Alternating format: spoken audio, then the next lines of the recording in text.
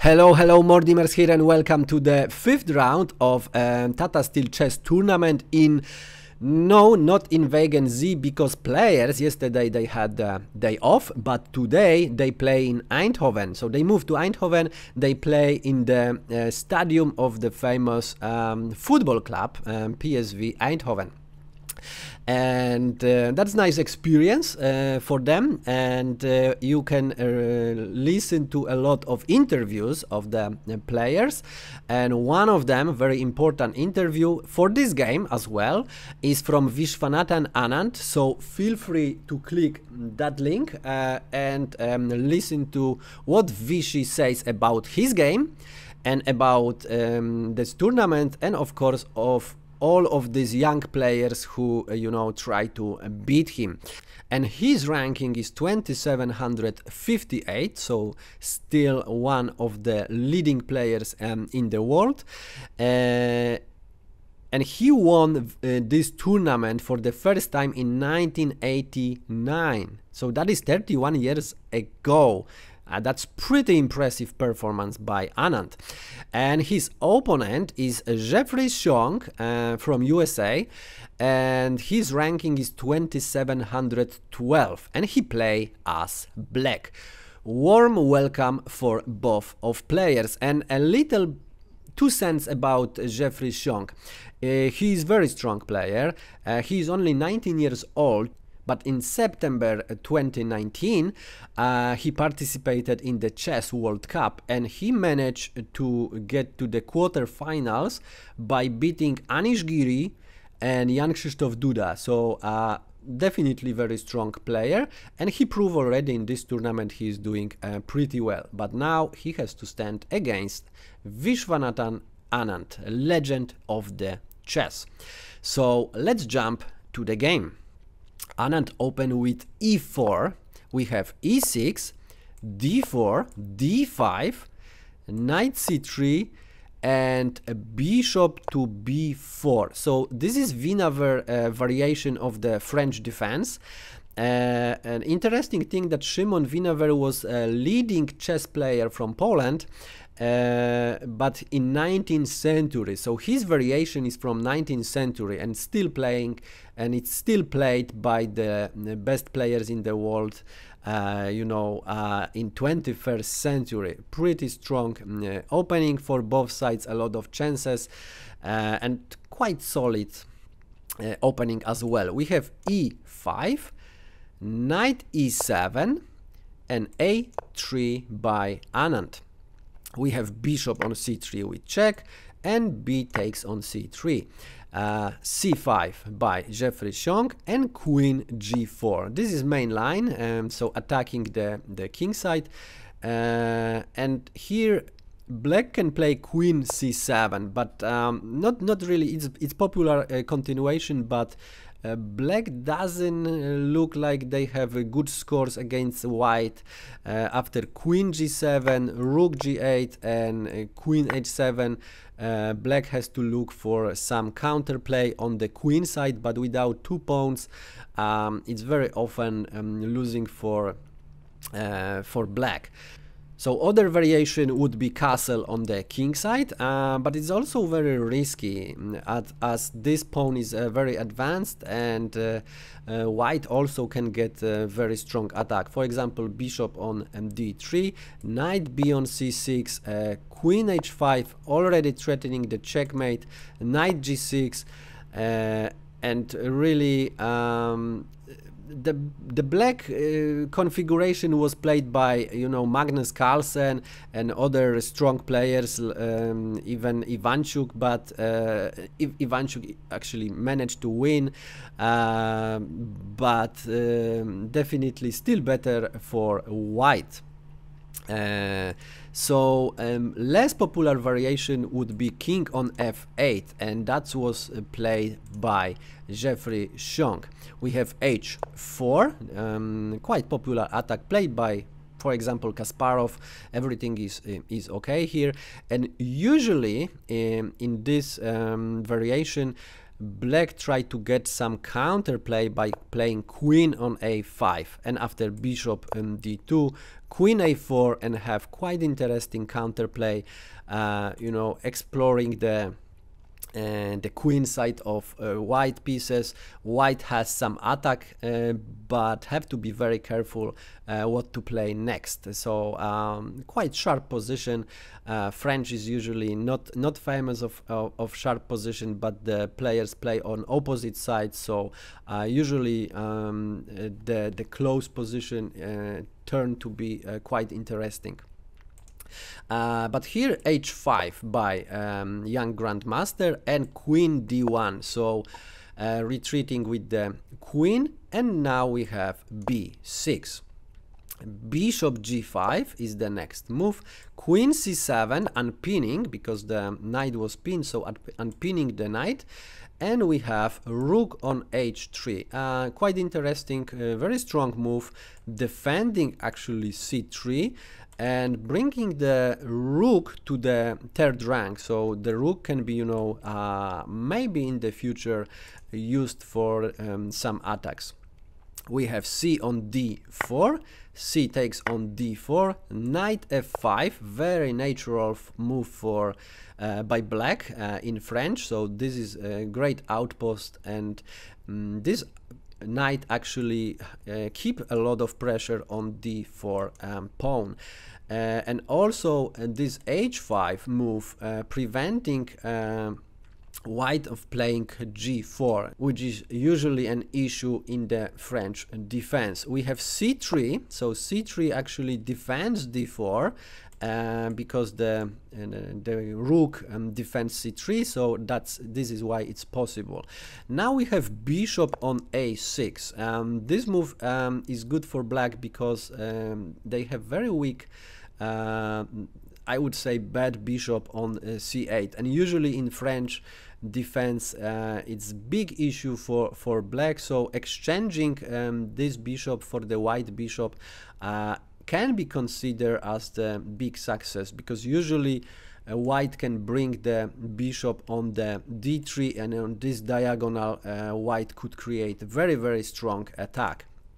We have bishop on a6 with tempo, and knight on a6. So the black, you know, got their mission done, but now we have knight e2, and black has to do something with this knight on a6, as this knight can't really you know, be moved anywhere. It takes a lot of time, so exchanging this light square bishop definitely good, but it came with the price, because knight is moved to b8. The move looks quite strange, but it's okay, and French defense is rather slower, so black has time to move the pieces to the, you know, correct squares and make some tries of coordinating them well. We have knight on f4, so bringing the attacker to you know, h5. Now we have g6, also very popular move, strengthening the knight on f5, but also defending h5. We have g4, so Anand already attacking and trying to destroy the French defense. We have h takes on g4, queen takes on g4, knight on d7, so bringing this knight to the game, and we have rook on c1, so preparing c4, which can be in this case pretty dangerous, but not yet, and the move of course has to be prepared. We have rook on g8, h5, so Anand you know, creating the attack on the side of the king, and it looks quite scary with all of these pieces. We have g takes on h5 and queen takes on h5. Queen c4, so blocking this move c4, and now we have knight on e2, so knight retreating, making some space, and now we have rook on c8. Rook f3, so now rook can, you know, attack the the f7 pawn. F7 pawn is defended only by king, so it's definitely a target. Now Anand has to do something with this knight.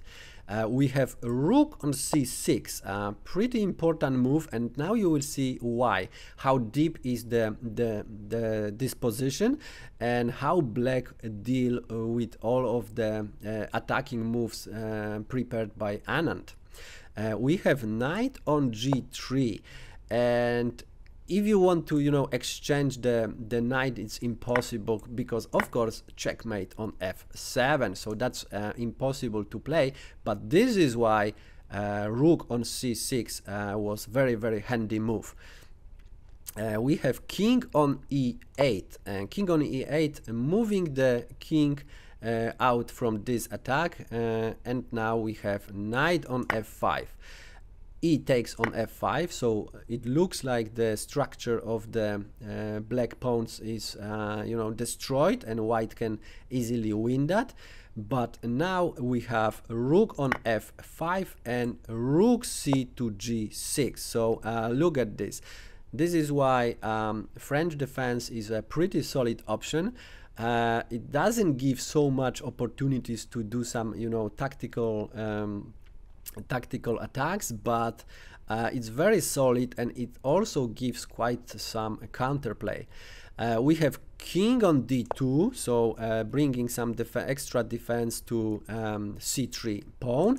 We have knight on f8, so relocating the knight to powerful e6 square. Now we have bishop e3, so Anand moved the bishop before it's gonna be attacked by the knight, and knight e6 as planned. And here, as you see, there is nothing to do for white. The attack is at this moment at least impossible to be done. So Anand is up the pawn, so he tried to exchange the queens.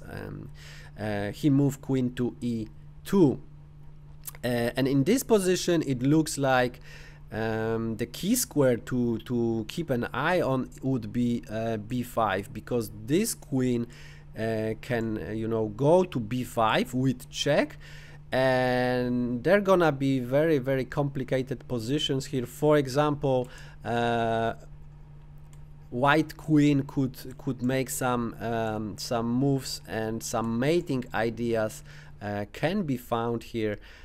Really dangerous situation, so definitely black has to keep an eye on b5, and seems like queen a4 would be the move. For example, queen f3, attacking the pawn on f7, and looks pretty scary. But rook g1 would be the interesting answer, rook c2, and queen a3. And then even rook takes on f7, we would have queen a1, and black would have some probably drawing chances, maybe some mating ideas, but probably not. Rook b7, trying to checkmating, so it's very close to checkmate, but queen e1, king d3, queen f1 with check, and then the queen has to retreat on e2, and queen b1, and that would be still playable for black. So I think that would be the most interesting. Black would have some chances on the a file, and yeah, it's probably the most interesting option. But let's back to the game. So queen e2 was played by Anand, and now we have queen a2 check by Jeffery Xiong, and rook c2. And in this position, it's already very difficult now for black. Probably the best continuation, but still not really good, would be queen on c4, and after exchanging the queens on c4, we would have d5 with some attack in the center, knight c7, d6, knight d5, and attack on a4, rook g1, a5, rook a1, A takes on b6, A takes on b6, and king e2, and the position is still of course playable by both sides, but black would have some serious problems with these strong pawns in the center. Instead, queen b1 was played by Xiong, and okay, it keeps an eye on b5, but actually it led Anand to find the very strong winning continuation for white. So feel free to pause the video and try to find the winning continuation. It's not the tactic, but it makes your position stronger. And Anand, in the interview, if you didn't watch it yet, then maybe you're gonna have some troubles, but if you watch, you already know. But Anand was very proud, and after this move he was like pretty sure that he gonna win that game. So feel free to pause the video while I enjoy my cup of tea. Okay, so the move played by Anand is c4, and c4 destroys the position of black completely, and the game continues. So we have rook on g4, bringing the rook to the fourth rank, and we have c takes on d5. And here this rook was brought to g4 because of the tactic, but this tactic actually it's pretty impressive, all the calculations still of young Jeffery Xiong, but rook takes on d4 with check, meets with bishop on d4. Now queen takes on c2 check, so sacrificing temporarily the queen. King of course has to take on c2, and now knight gets on d4 check. We had king d3 and knight on e2, taking the queen, king e2, and what do we got in this position? Well, Jeffery Xiong just exchanged most of the pieces, and white still has extra pawn, so I'm not sure that was really great, but he didn't have anything better, I think. So at least he make quite nice and impressive tactic. We have b5 by Jeffery Xiong, king e3, centralizing the king, and a5. So Jeffery Xiong tried to create the pass pawn. It would give him some, you know, that's the last counterplay. But rook on f6 by Viswanathan Anand. We have rook g4, so getting the rook on the fourth rank, because Anand already gonna play rook b6, what he played, and now Xiong has the option push this pawn, exchange the pawns, and have the pawn on the b4 defended by the rook on the fourth rank. But that's not the best way of doing that. Rook a4, so still exchanging the pawns, just different way. Rook b5, rook a3 with check, king e4, and now we have rook a2 attacking the pawn on f2. Of course, this is very important, extra pawn, so f4 played by Anand. We have a4, so you know, passed pawn must be pushed, and we have rook on b8 check. King d7, so trying to bring the king to the center, closer to the rook, but we have rook on b7, and king has to go back to e8. Very sad for the king, but he has to protect f7 pawn. And now we have d6, and in this position, actually, Jeffery Xiong resigned the game, as it's nothing he can do. He can try to push the pawn on a3, but after king on f5, rook f2, trying to, you know, attack the pawn on f4, king g5 can be played, a2 by black, rook a7, of course, the pass pawn have to be controlled. Rook g2, and then king f6 coming very close, rook g6 could be, the king could be checked, but it's still not enough. King f5, rook g2, rook a8 with check, king d7, and now king f6 can come to grab the pawn. Of course, rook f2 gonna be met with f5, and it seems like black are in Zugzwang, because whatever move, of course, this pawn cannot be moved. This rook, if is moved, then black gonna lose the pawn, their last chance. If this rook is moved somewhere, then king can pick up the f7 pawn, so maybe king c6, but it's still the same, king f7, and even with rook f5 check, king e6, and rook f2, now white can easily play d7 and yeah, win the game. There is no way to defend. So that's why in this position Jeffery Xiong resigned, and Viswanathan Anand got his first win in 2020 Tata Steel Chess Masters tournament. Congratulations to Viswanathan Anand, and of course, as always, I put the link into the description for the study on lichess to that game, so you can check the lines and enjoy yourself the winning moves and some extra lines. And yeah, if you like this video, just push like. If you don't like this video, push on like. And I'm waiting for the comments which players you would like me to cover of the Tata Steel chess tournament in 2020. Thank you for watching, and see you in the next one.